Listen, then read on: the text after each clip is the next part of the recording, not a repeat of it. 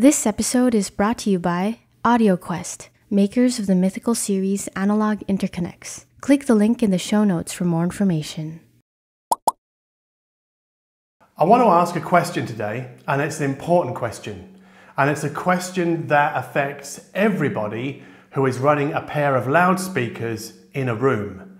And that question is, can room correction software improve or correct the sound of those loudspeakers in the room? Basically, can room correction software improve the sound of the room?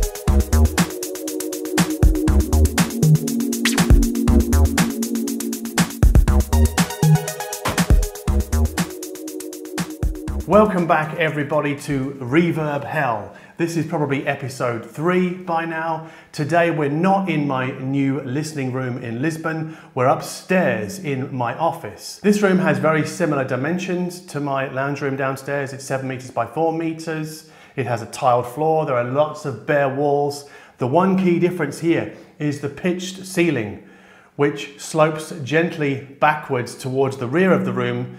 And I think it goes all the way down to something like 0.7 meters. And yes, I have bashed my head at least 4 times already putting the boxes back there. Now you can hear on my microphone that this room has a significant reverberation or reverb problem. And that's basically where the sound is coming out of my mouth.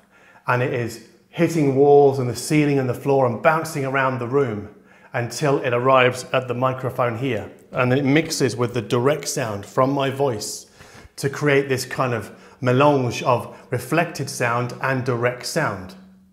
And we can measure that. We can measure the reverb in this room. And I've done that with the UMIC 1 microphone placed at the listening position and using the loudspeakers on my desk, which are a pair of Genelec G Two. And I've measured the frequency response and the RT60. The RT60 is basically, it tells us how long each frequency takes to decay by 60 dB in the room at the listening position. And if we look at the RT60, we can see that it's not quite as bad measurement-wise as the room downstairs. And that's probably the ceiling that's causing that. Basically, it starts at, I've got the graph here on my tablet. It starts at about 0.8 seconds, goes down quickly to 0.7, and then slowly descends to 0.6. Now 0.6 seconds is just about inside the range that we're trying to target for reverb, because acoustic professionals tell us that we should have a reverb time somewhere between 0.3 seconds and 0.7 seconds, although some say 0.6 seconds is the upper limit. So we're kind of hitting the upper limit from above with this room here, but you can hear that it sounds absolutely shocking, right? It sounds appalling.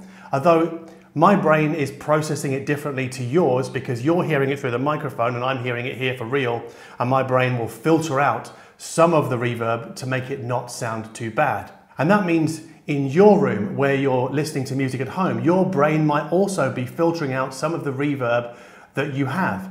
And if you've lived in your home for a significant amount of time, you might have become accustomed to the reverb. So one way to hear that anew is basically just do the clap test and just clap your hands and listen for the ring. An even better way is to take a phone and basically make a video recording or an audio recording by putting the phone on top of a loudspeaker, and then you sit on your couch and then you make a prayer to the room reflection gods. Basically to pray that your bare walls and ceiling and floor are not adding to the reverb, which of course they are. But once you've made that mobile phone recording, listen to it through a pair of headphones and you will hear your room reverb unfiltered by your own brain, which is essentially what you're hearing in my room here today. Now downstairs in my lounge room, in my listening room, The RT60, the reverb time, is even worse than it is in here. It is at least a second. I think at a couple of points it's 1.1 second. And in the last video we saw that sofas and rugs don't really do very much to improve that reverb time. So what I wanted to do was then investigate, could room correction software do something about the reverb time? Now there is room correction software built into the Buchardt A500 that I have in my listening room downstairs. Well, actually it's built into the Platin Hub that feeds the loudspeakers over WiSA wirelessly. And what we do is we take an iPhone and we activate the Buchardt smartphone app and we push begin, and that allows the hub to generate, I think it's white noise, but it could be pink noise. And while that white noise or pink noise is playing for like 90 seconds, we have to wave the phone around the room, and the microphone is read by the smartphone app. And what it does as we are moving the phone around the room and getting into the corners and near the walls, it models the acoustic behavior of the room and then suggests a correction curve for the loudspeakers in that room. And I did exactly that with the Buchardt A500. In fact, I did it several times because I wasn't getting a proper reading, and I actually sent the graph off to Mads Buchardt and he's like, yeah, that's wrong.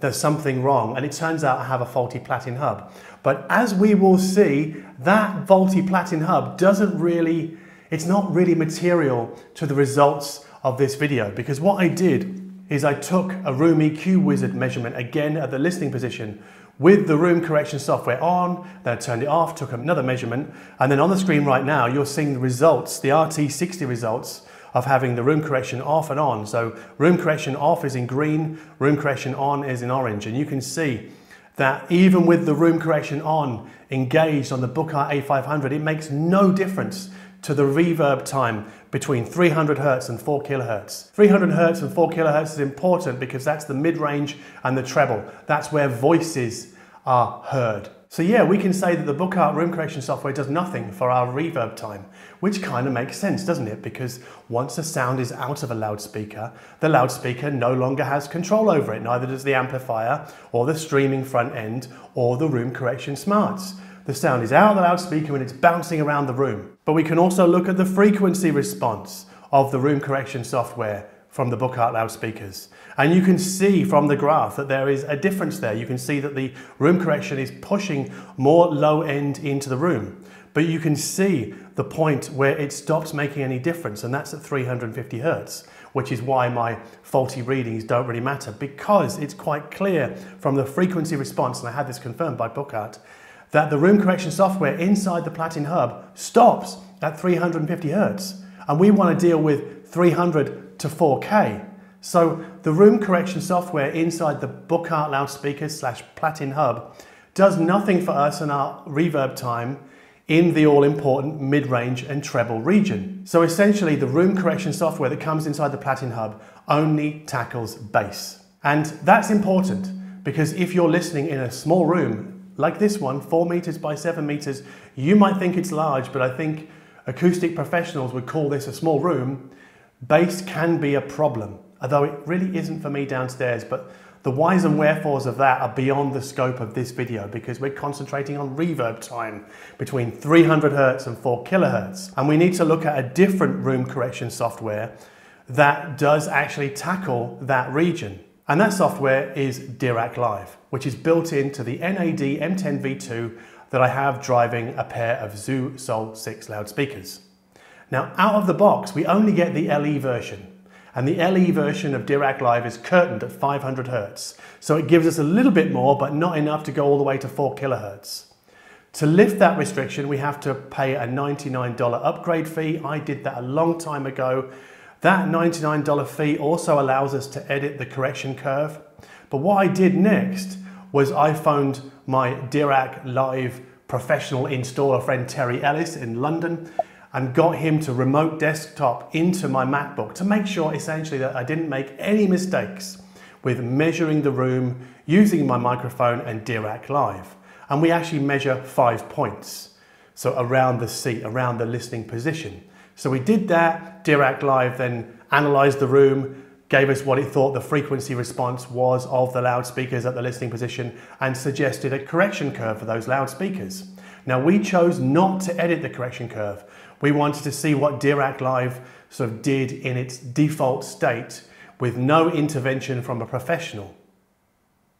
That's Terry Ellis, not me. Now, before we get to the measurements, I want to just make a comment on what I heard from the loudspeakers with Dirac Live on. And that is something that I've heard many times before, and that's an improvement to the image specificity of the phantom center that gets drawn by the loudspeakers between the loudspeakers, right? So like drummer over here and maybe saxophone player over here and then bassist right in the middle. So Dirac Live definitely makes some audible improvements even in my crappy reverberant room downstairs. But if we look at the measurements, and we'll look at the frequency response first, you can see Dirac on is in orange, Dirac off is in blue. You can see that Dirac Live is making changes all the way up and down the audible band. So from 20 Hertz to 20 kilohertz. And you can see that it's brought the mid-range bump down a little bit. It's pushed a little bit more into the low end. So essentially we have a smoother frequency response from the zoos at the listening position with Dirac Live on. And that might be one reason why I'm hearing better image specificity from the zoos with Dirac Live.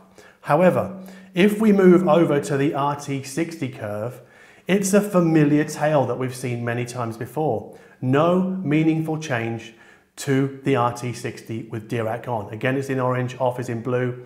In fact, looking at this graph, you could make the case that Dirac has made the reverb time between 300 Hertz and let's say 600 Hertz has made it worse, just slightly worse.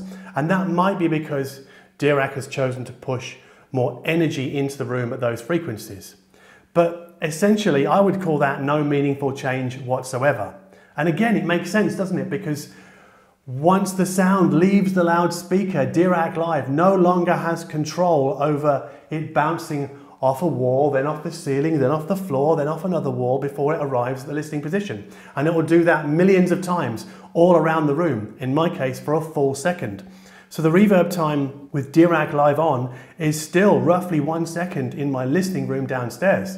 Now, if you're wondering, what about Room Perfect, John, and the Lingdorf TD-AI 1120? I'm sorry, I didn't bring it with me to Lisbon, but we have looked at 2 different room correction systems today. And I asked the question at the start, can those room correction software systems improve the sound of a room? Well, I think the answer is yes, but also no. So in the frequency domain, it's very clear to me from the measurements I've taken with Room EQ Wizard that the room correction software from Buchardt and from Dirac Live inside the NAD are making meaningful changes to the frequency response.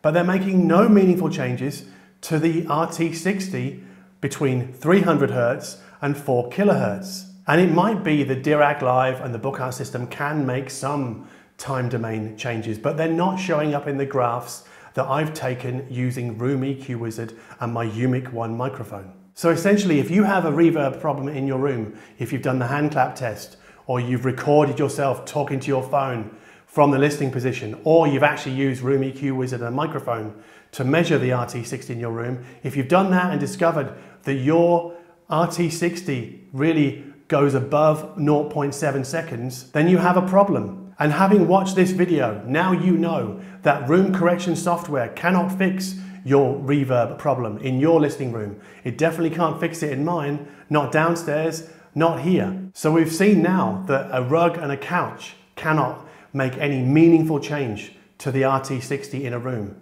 We've seen that room correction software cannot make any meaningful change to the RT60 in a room. So really, all that's left to do, all that we really can do, is put up physical treatments, and we'll tackle that in the next video. But if you like this video, if you found it informative or entertaining or a bit of both, then please consider giving it a like down below. If you like my attitude, not to hi-fi in this case, but to the listening room, because the listening room is the #1 factor in essentially what you'll hear from your loudspeakers when listening to music. The listening room's physical makeup matters more than your amplifier, your DAC, your phono stage, your turntable, your streamer, room correction software. It is the #1 factor contributing to what you hear from your speakers in your room. If you dig that, then please consider subscribing to this channel. And as always, thank you ever so much for watching. You could hear it ring, couldn't you?